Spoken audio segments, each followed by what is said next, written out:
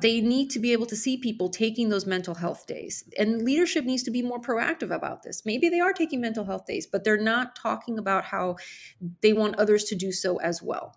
I am doing this, you need to do this as well. And of course, that could take a variety of different manifestations. But the main principle here is that we need to see the leadership putting those words into action in a way that is really meaningful for the people coming up under them. Because you can take care of yourself and be an excellent lawyer at the same time. They're not mutually exclusive, but it does take some effort, and primarily it's a mindset effort.